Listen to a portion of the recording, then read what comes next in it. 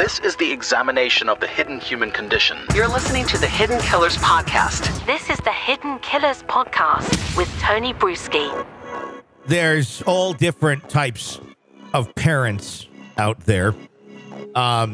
This one I don't think you're necessarily going to find in the children's book that, explains the world and families to young children. And, this person just lives with their mom. This one lives with their dad. This is mom and dad. This is mom and mom. This is dad and dad. This is a woman, a mom who decided to kill her special needs daughter in the hospital. That's usually not one of the categories of the murderous parent, but unfortunately, more and more these days, we seem to be seeing this in our society. And I don't think it's just because we have access to more media and more news than ever before. I feel like this has been on the rise. How about you? I just think there are a lot of people who have no business even having kids. Yeah. And it's much harder to adopt a rescue dog from a shelter than it is to have a baby and bring it home. Like, at least if I adopt a rescue dog, they're going to come over and look at my fence in my backyard and see what my house is like and check with my vet. Yeah. You can bring a kid home and nobody helps you. As long as it's one that you made. If you're a loving couple and you want to provide a wonderful home to a child and you're not able to have children, you're going to go through so many steps that it just makes more sense to get that child from another country. Even that's not easy. When we have such a crisis of children needing healthy homes, we put up every fucking barrier we can to get them there. And while we're waiting to find those right homes, we put them in situations and in systems that are very flawed, do have certainly plenty of good people in them, but the systems themselves being so flawed and so inefficient that the kids end up going through quite often years of abuse and neglect, and then they grow up and the system ran out of time because it moves so damn slow. This is the story of a 36-year-old Jessica Bortle of Alabama.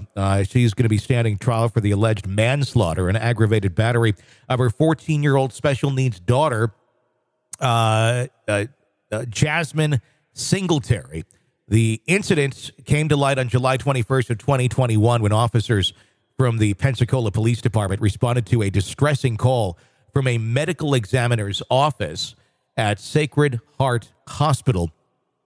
They were confronted with the shocking revelation involving a young girl with a neuromuscular disorder. According to the probable cause affidavit, Jasmine had been admitted to the hospital July 8th, 2021 after suffering a closed head injury of suspicious origins. Tragically, her condition deteriorated, and 5 days later, she passed away in the hospital room from what medical examiners described as a massive injury similar to those found on traffic crash victims. The autopsy performed by the medical examiner unveiled the extent of the horrific incident, revealing 2 fractured ribs and severe blunt force trauma that had ripped open Jasmine's liver, leading to her death within minutes. Surveillance footage captured Jessica Bortle exiting her daughter's hospital room and appearing to be in pain just moments before the hospital staff discovered Jasmine unconscious. Initially, Bortle denied any knowledge of what could have caused her daughter's injuries, but eventually confessed to her actions. In her admission to investigators, Bortle described a fit of rage triggered by her daughter's frustration over broken crayons. Yes, that's a good reason, a good alibi to kill your child over. According to the affidavit, Jasmine began to cuss at her, adding to Bortle becoming angry and lashing out. In a moment of horrifying violence, she slammed a hospital table into Jasmine's abdomen, pressing down on it with her full weight, even after the child expressed pain. Just picture that for a second. You're mad at your daughter for broken crayons, and your course of action is to take the hospital table, throw it on your daughter's abdomen, and then lay on it? I mean, in front of your mother / her grandmother. While she's in the hospital. Yes. Testimonies from Jasmine's grandmother, Rose Mathis, further supported the devastating account, recounting a tense situation leading up to the incident. The grandmother revealed that Jasmine's distress over broken crayons caused the situation to escalate, leading to the fatal confrontation with the hospital table. This is a huge problem in our society. No one can cope with anything. And And this is a special needs young girl. And so, she has lots of issues. And so maybe she can't express herself. She might get frustrated and that might come out as anger, because she just doesn't have the capability maybe of reasoning and knowing or controlling her emotions. So she could have gotten really mad, but she can't help it. And she's a child. There's a epidemic of people who it cannot handle any sort of pushback, if you will, and are also narcissists.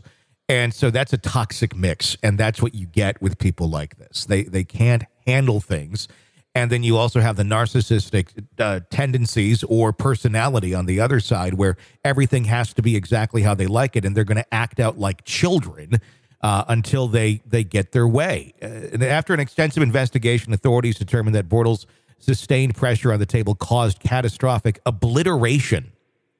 That's quite a word to use. Obliteration of Jasmine's liver, as reported by the medical examiner. If she's found guilty on both counts, here's the fucked up part.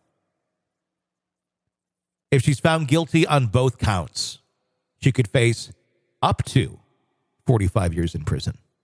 How is this just not like an instant you're going away for the rest of your life, or we're just going to drown you in the bathtub and say it was an accident? And how is she even pleading not guilty to this? It's interesting to me because she admitted to what she did. So why are they going to trial? Why isn't this just...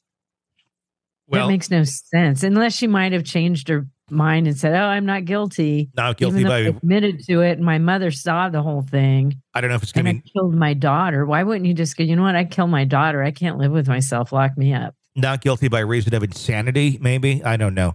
I mean, really, the best thing this person can do, probably for themselves and the rest of society, is to,